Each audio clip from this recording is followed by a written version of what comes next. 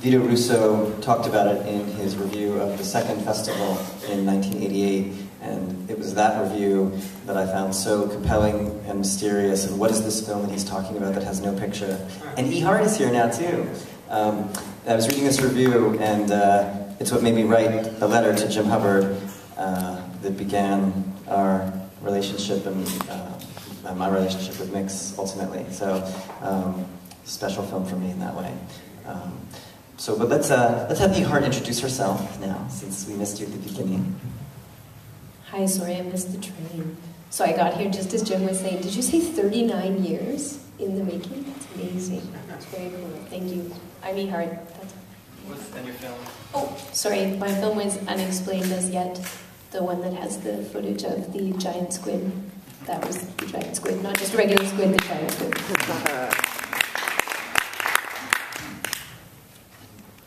Yes, we have a question right here in the front. Another question for... I have a question for Jim Hubbard.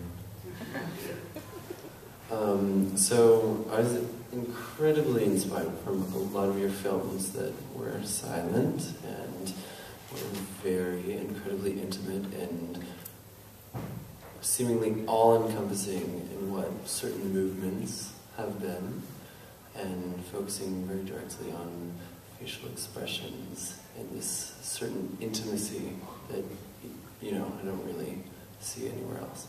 And so when you went with your transition from film to video, although you're probably using a lot of footage that was originally filmed as well, I see a lot of correlation through that, but necessarily, was there a different sort of relationship that you had from composing it entirely behind the lens, through film, developing yourself and doing this, instead of reaching back into footage that you had already related to? And sort of I want to know more about what that process was for you, and I want to understand it. That's a complicated question. There are two basic things. I mean, first of all, I've been working in video a bit, having me United in Anger, all in video. But the two aspects of it are utterly different.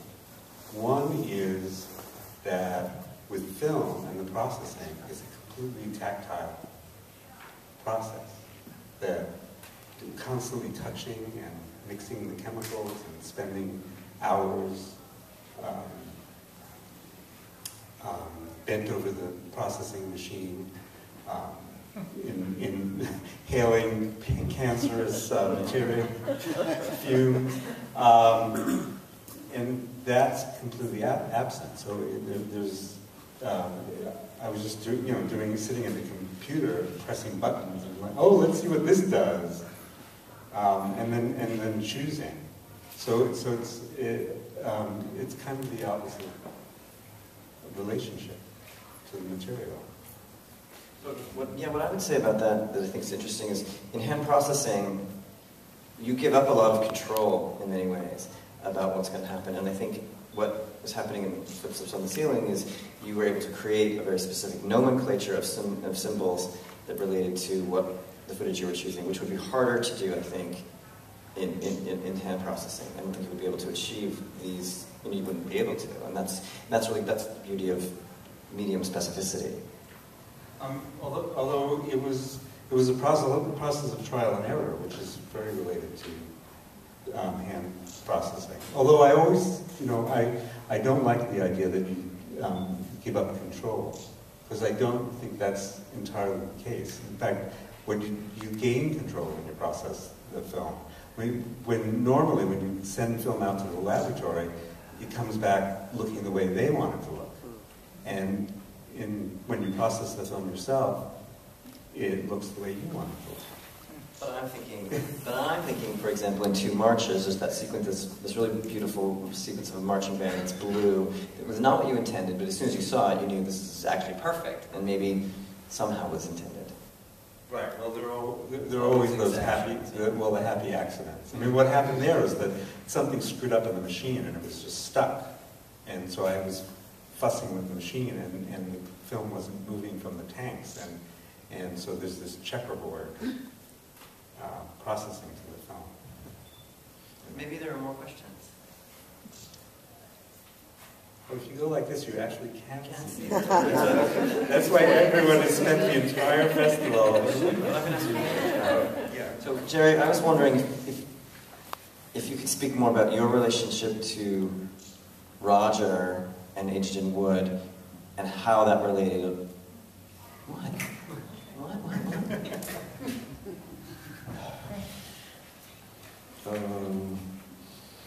When Undine left Roger in Pittsburgh and came to New York, Roger expected me to tell Undine to go back to Pittsburgh into the arms of Roger. I didn't, and Roger never forgave me for it. You know, I've never heard that story. Well, let's not fumble for excuses now that we have our hair down.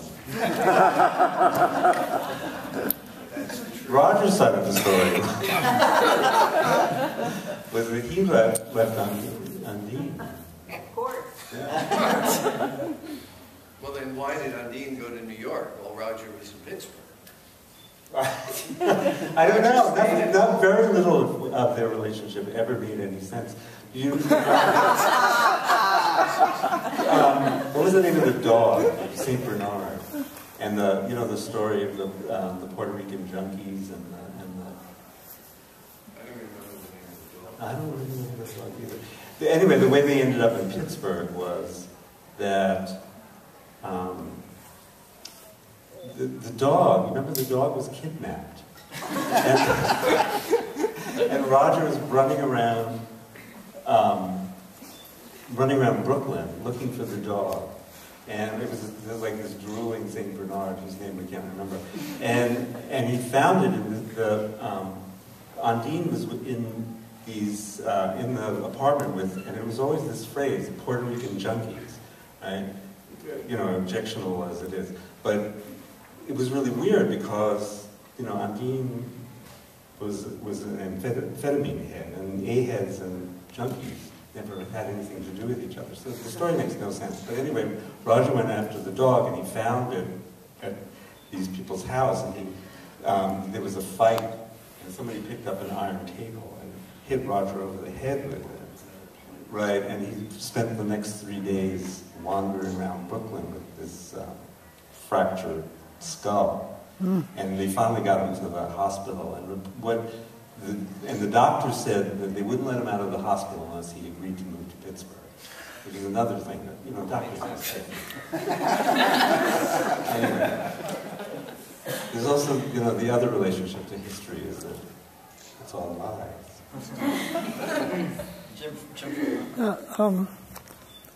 These are the kind of conversations that I wish we'd had more at festivals. So I'd like to ask the filmmakers to ask a question of each other rather than having us ask you questions, because this is also the kind of thing that MIXNYC does to bring these kind of filmmakers together. And you're in a queer space rather than a festival space. So what would you like to ask, one of the other people? Putting us on the spot even more than we were before.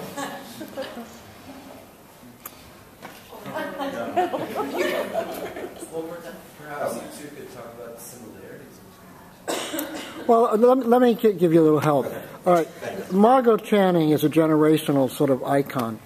And so Jean's film really represents for lesbians what we haven't, which many gay men didn't know, that they had the same sort of curiosity that gay men have for Margot Channing.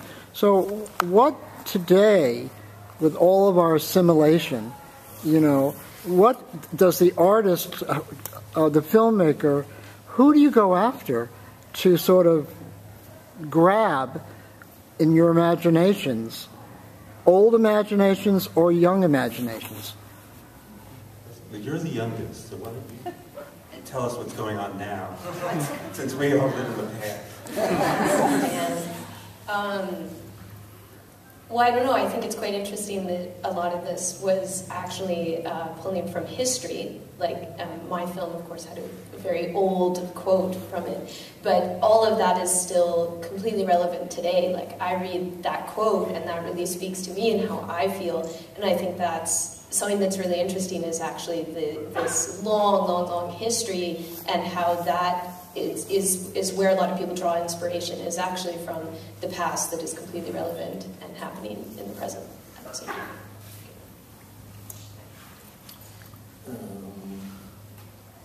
I don't know. But when I was watching my film, and in the whole movie, that was my confirmation. And I remembered that I wanted my father's second cousin, Anthony, from Ozone Park, to be my confirmation sponsor, because he was so gay. He was the guy playing the piano also. And my mother absolutely was against it. And it was like I was Betty Davis and now Voyager standing up to my mother. and I got my gay, closeted gay, but gay cousin, twice removed, to be my sponsor. And then the other thing I thought about, which was kind of weird, and I don't know how much I really want to go into this now, but the Leni Riefenstahl thing, it sort of hit me, you know, strong-willed women, Italian opera, movies. I thought, I got to think about this. Well, I can save us all because we're actually out of time. Well, wait. Nelson? A few things. First, don't you want to mention that since Fran Lebowitz was mentioned, that there are items for sale by MIX, designed by Fran? Nothing by Fran Lebowitz. No shirt? I thought she designed a shirt. Karen Finley. Karen Finley. I get them confused. Mention the shirt. That's great. Nelson's trying to push our artist-made T-shirts by Scott Trelevin, Karen Finley, and Stephen Lack, which are available at Hospitality, limited edition, hand-painted, wonderful things.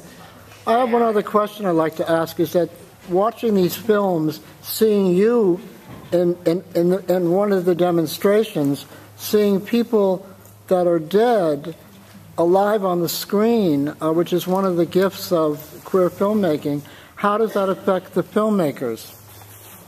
I know how it affects me, but I want to know how it affects you. I felt pretty crappy that everybody in the film except me is dead. And there's a whole lost generation. You know, I mean, we're sort of recovering it in some ways, but it really is a lost generation.